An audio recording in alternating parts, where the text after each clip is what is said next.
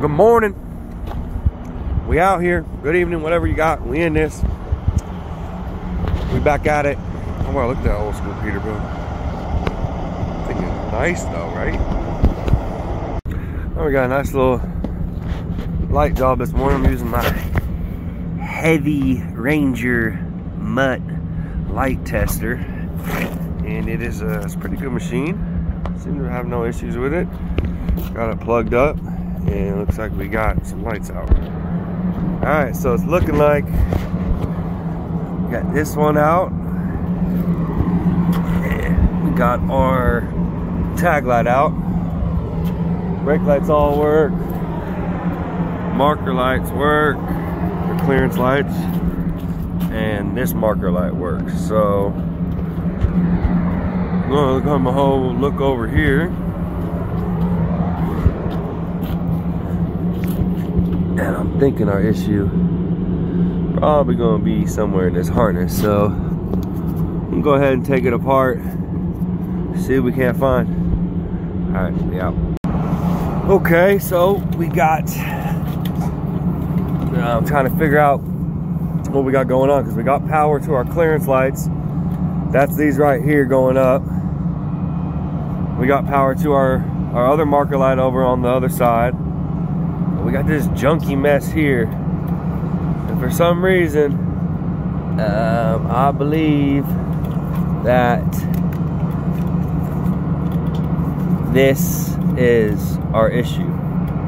So we're gonna go ahead and diagnose that, figure that out, and then I think that's gonna help us out with our tag light, which I believe is powered by this.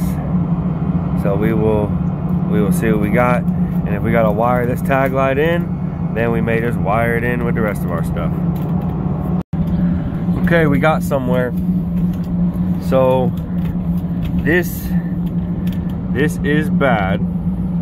This is not working. It's not great. Can't really see, sorry. There we go. All right then, this is bad. We also got this harness that was in here was bad. So we're gonna bypass it, and I got power to the clearance lights, I got power to this one. We got a replacement tag light. We will install that, and let's see if we get all our lights working, but I'm pretty sure we're good to go. I'm getting power to here.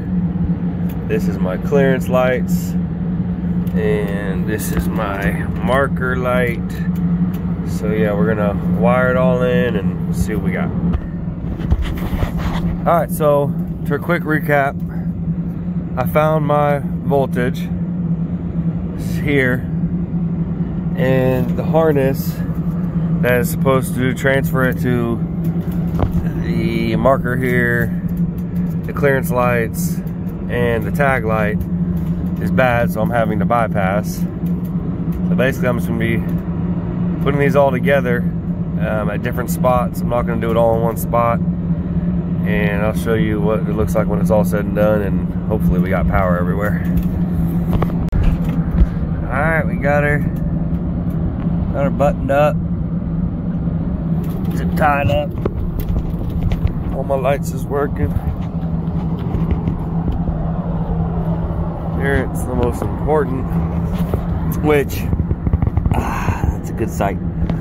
I had it all wired, and for some reason that one didn't want to work. I don't know if it's my jump box up there isn't putting out 12 volts, only puts about 8 volts. If it just didn't have enough power.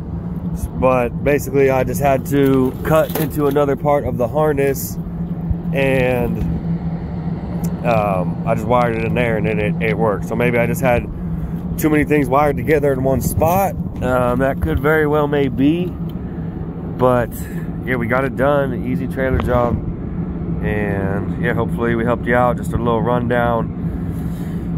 Figure out why the light isn't getting power. If it's getting 12 volts, it's probably your light. If it's, or 8 to 12, whatever you're using to test. If it's not getting that, then it is most likely somewhere in the harness. And then you can pretty much just go back and work your way back in the harness. You know, as you can see, the wires start up here and they go back there. These are, I hate these style where they tap these in, because you got to tear apart this whole thing just to get to this back area, and a lot of the times your damage will be back here. In our scenario, it wasn't. It was over here in the side in this harness. Let me see if I can find the ends of it. Here it is. So these ends are what go bad. So I was getting power through, but I wasn't getting to the harness. So that's basically why I had to rewire the thing. And yeah, if you got any comments, feel free to give me a call, questions. Let me know and we can help you figure this out. All right, we out.